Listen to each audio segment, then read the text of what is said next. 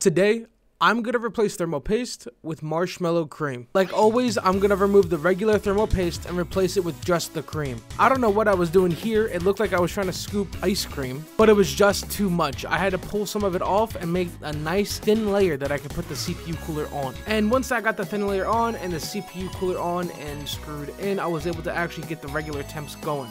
These are the idle temps. This is what you normally see, and they got as low as 20 Celsius. I ran a 5-minute stress test on the CPU and it didn't get over even 65 Celsius, which again is incredibly surprising. Pulling it off was easier than expected as well. Since it's pure sugar, I figured it would be really stuck. So far up to this point, everything has gone well. This is how it looks after the stress test. Everything is melted together. It was kind of hard to pop up the latch, but I was able to get the CPU off. Now, while I'm sitting here cleaning off the CPU, go ahead and drop in the comments anything else you'd like to see us do on this channel. Also, make sure you check out our socials and our store at ViprTech.com.